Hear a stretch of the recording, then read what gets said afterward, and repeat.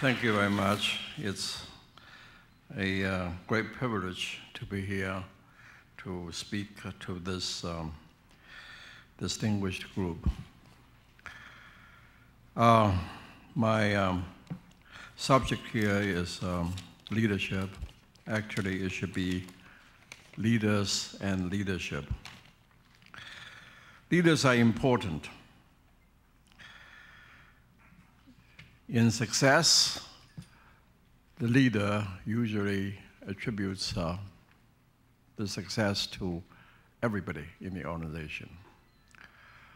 While, in fact, an objective assessment would reveal that the leader really counts for a lot more than everybody else combined. In failure, usually the failure is attributed to the mistakes that the leader has made. And that's usually a very correct assessment also. Leaders are very important. Well, what does a leader mean? Really, the only condition for being a leader is that he or she has followers. As long as you have followers, you are a leader. And that brings to mind, of course, a rather humorous statement that Winston Churchill once made. Right after the Second World War, Winston Churchill said, the British Empire leads the world, but the world does not follow the British Empire. Now, that, of course, that's a non-statement because the second part of the statement nullifies the first part. So, if you don't have a following, you just are not a leader by definition. So, the world really has a lot of leaders. Unfortunately, not enough good leaders. A good leader has followers. He also leads his followers to an advantageous result, an advantageous end. I mean, that's what a good leader does.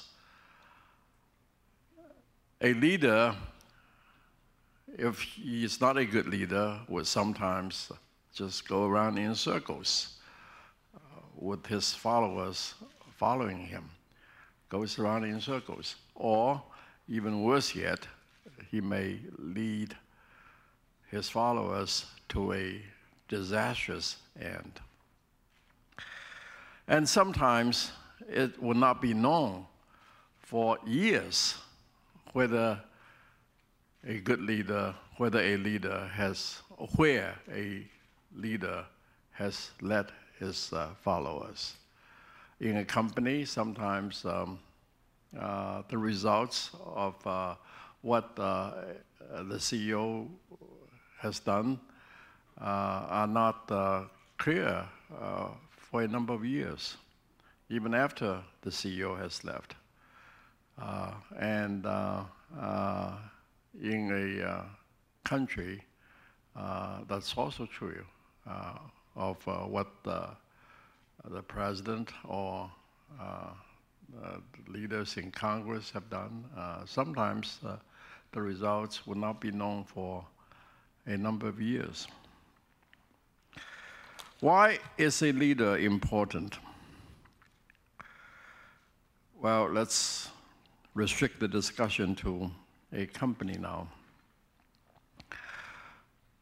The top leader of a company usually sets the values of the company.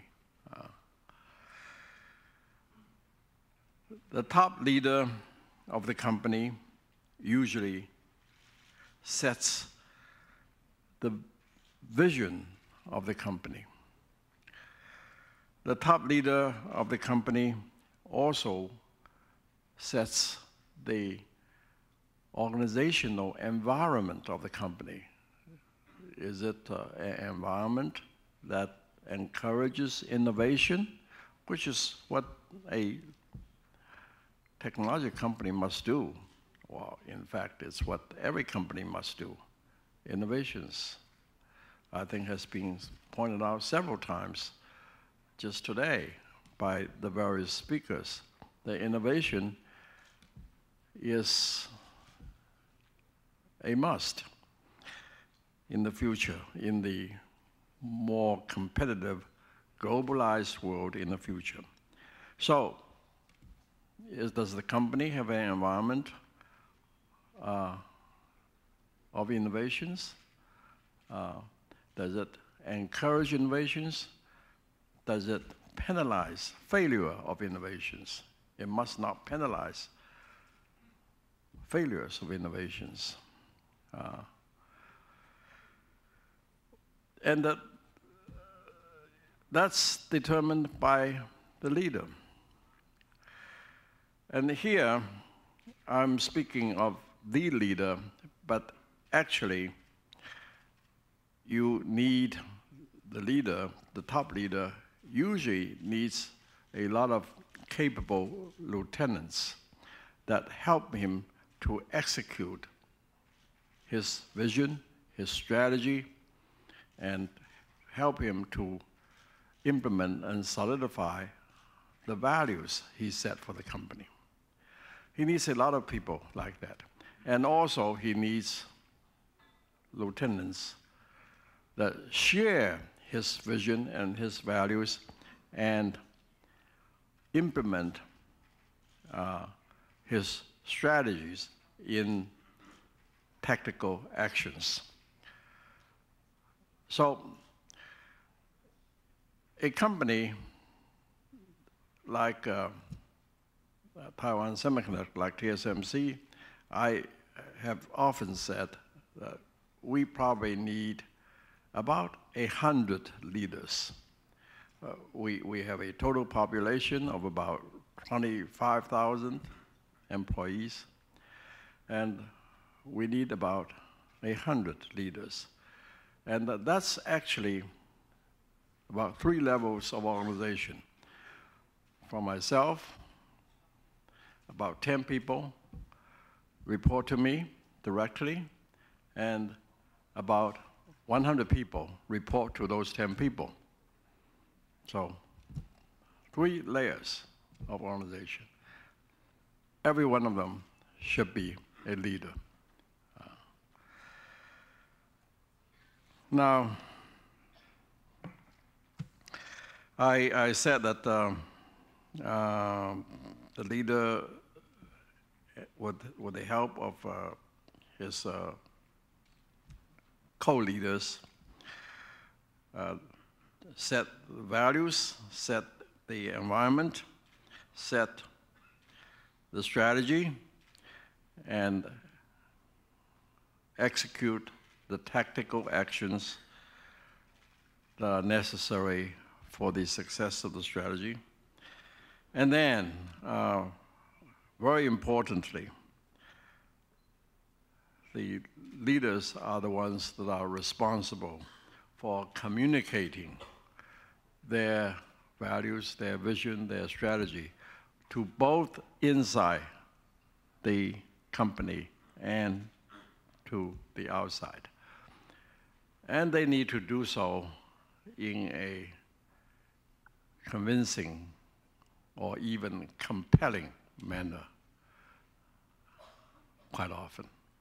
Communication skill is a very important part of leadership. Yeah. Now, I think I will make a few comments now on whether leadership skills, whether leadership can be learned. Is leader born a leader, or is he developed to be a leader? I don't think there's a pat answer to that question. Just as Mr. Lai this morning, when he talked about creativity, he asked the question, can creativity be learned? I have an equivalent question. Can leadership be learned? And I don't think there's a good answer. I don't think Mr. Lai gave a good answer to his question either. Now, I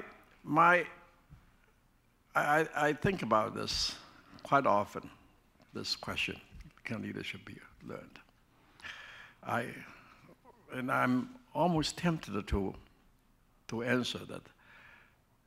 If you are old enough to ask me that question, it's probably too late for you to learn.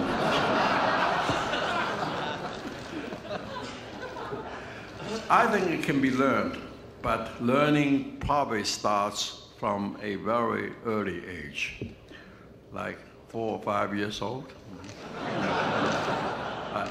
That's my answer. Now, some parts of leadership, such as communication, can definitely be learned. Other parts, such as setting strategies, that skill, setting strategies, has to be based on knowledge of the battle that you are fighting, knowledge about your competitors, knowledge about your market, and so on. And that basis, it's the base of knowledge that one needs to base the strategy on. The knowledge certainly, definitely can be learned. But then you need creativity to devise strategies based on the knowledge. And then, we go to Mr. Lai's question, can creativity be learned? And also, well, I said at the very beginning that you need followers. A leader must have followers. Why do people follow a person? Why do people follow a leader? And there, I think that's a very difficult question. As you get to things like charisma or a person's loyalty or whatnot. And basically, I think it comes to the question of the leader's heart. I really think that every leader has a heart that at least causes some people that agree, that like that heart, to follow him. And that's the part that, if it can be learned at all, I think it will have to be started at a very early age.